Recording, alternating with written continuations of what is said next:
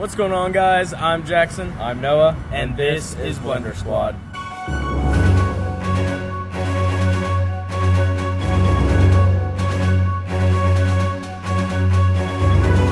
Today, we're going to find out, will this Oster blender hold up against some tournament grade paintballs? Let's find out. Alright guys, we moved off the table just in case the paint gets everywhere. We're not trying to stain the tables, but we've got all the paintballs here, all in the bag. We got 200 of them here, and we're going to go and put them in first because we don't want the paint spraying everywhere and kind of ruining our clothes and or the concrete. So, go ahead. Pour some of them in there. Alrighty. Let's see how this goes.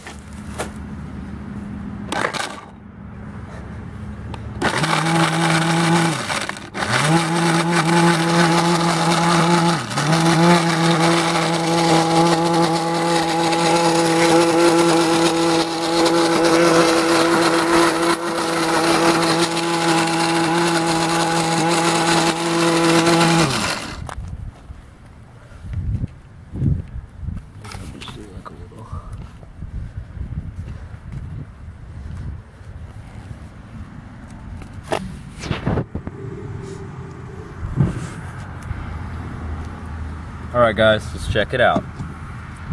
I'm not going to pour this out on the table. We don't know if this will stain the table or not.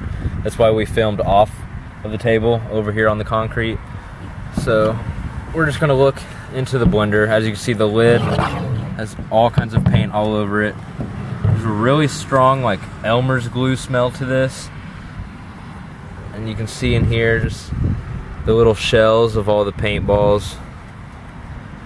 We did not put all of them in. You couldn't really see what was happening afterwards. The paint really splattered up onto the sides of the blender and you couldn't really see, so we decided not to put them all in, but you can see what happened here.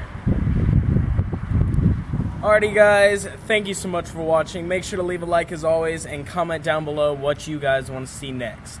And always remember, nothing is safe